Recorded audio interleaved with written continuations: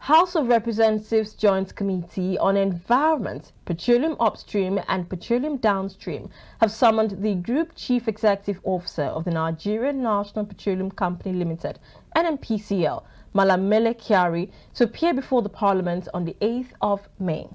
The summons follows concerns over environmental degradation caused by the activities of multinational companies in oil-producing communities.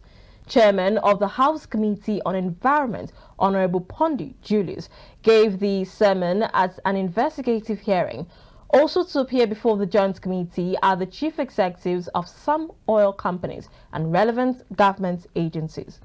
Besides the NNPCL, oil companies summoned include Chevron Nigeria Limited, Mobil Producing Nigeria Unlimited, Total Energies, Owando Oil Limited, among others.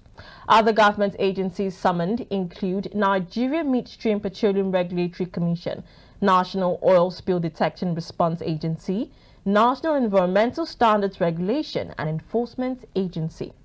The lawmakers expressed dissatisfaction with the level of disregard shown towards Parliament and issued a warning, threatening to take action against the oil companies if they fail to appear.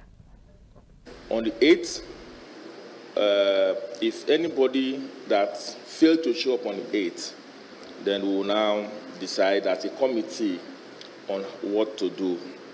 I want to believe that there was enough time. 2 letters were sent.